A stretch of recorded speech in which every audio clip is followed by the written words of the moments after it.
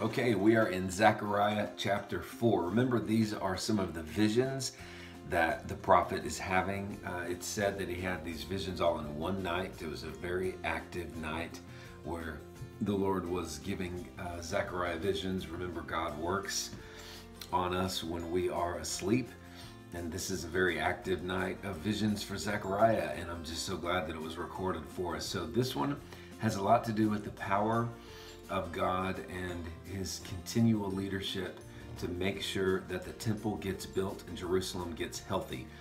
And so you see, as this is going on, you see all sorts of images. So let's go through them. So the very first part of the chapter, it's about how the angel woke up Zechariah, and then he showed him a vision of some things. So you see a golden lampstand, a bowl, lamps on top of it, channels to the lamps, and 2 olive trees. Okay, remember, we're talking about in ancient times with a simple olive oil burning lamp. So the fire has to do with the authority, the presence of God. This is stuff that God is doing that man is not doing. So let's talk about it. So there's a golden lampstand. So you've got a stand for the lamp and a bowl. The bowl collects the oil, and the oil is derived from the olive trees that is being mentioned. It says there are 7 channels to the lamps. So there's 7 lamps on it with 7 channels to the lamps. Okay, this is interesting. Some scholars believe that these different lamps are all joined together at one wick or one stem or one ability to get oil to them, and they're all sort of burning together. It is a picture of the church in Jerusalem. Certainly the lamps are a picture of this burning light, that offering the light of truth to the world. But there's this idea that there's going to be a unity among them, and this could be a picture of the Gentiles being a part of the Jewish church. The Jerusalem temple is going to be this pinnacle of the Jewish church getting the truth out, getting the light out into the world. And this is the way prophecy works, man. It's all over the place. There's lamps and bowls and wicks and pipes and trees.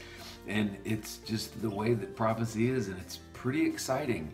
And you can go to just basic articles online to see what different scholars think this stuff is about. And once you start getting a taste for how the scholarship leans, you will yourself begin to learn, oh, I bet that's what that is. And guys, it makes reading the Bible fun.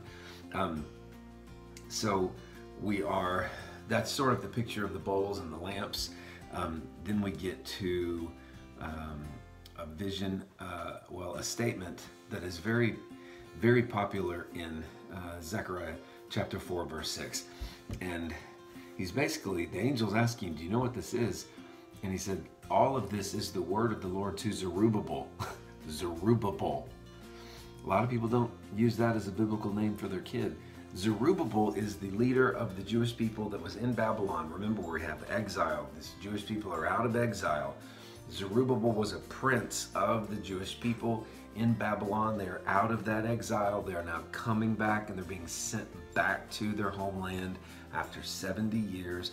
And Zerubbabel is a very important figure within the Jewish leadership. He was like a prince. He was a leader. He was one of them. And he's a leader to get back and rebuild the temple and rebuild the city. And there's a very famous statement in here in Zechariah 4, verse 6, not by might nor by power, but by my spirit. What is that pertaining to? All of the lamps and the oils and the trees and everything feeding into this. This is the word of the Lord to Zerubbabel. You are going to be the light. Let's get to the city. Let's rebuild everything. But it's not going to be done by might. You're not the one that's giving the oil to the lamps. You're not the one that's giving the inspiration or the light. It's not going to be by power. Say that to Zerubbabel, even though he's a prince, even though he has authority. It's not about that, but it's by my spirit. It is the spiritual force in God, through you, that's going to make any of this happen. And what a great rule to live by. It is not by might, it is not by power, but it is by God's Spirit that these things are going to happen. The chapter continues with more talk about the oil and the light and everything feeding into this completion of the city.